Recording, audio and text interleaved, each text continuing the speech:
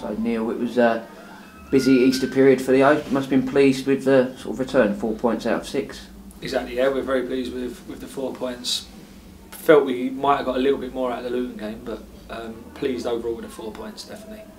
Performance-wise as well, it must be a lot of encouragement there for you. Yeah, it's brilliant. Just seeing players giving their all and working hard and creating chances. I think that was a disappointment with the Cambridge game.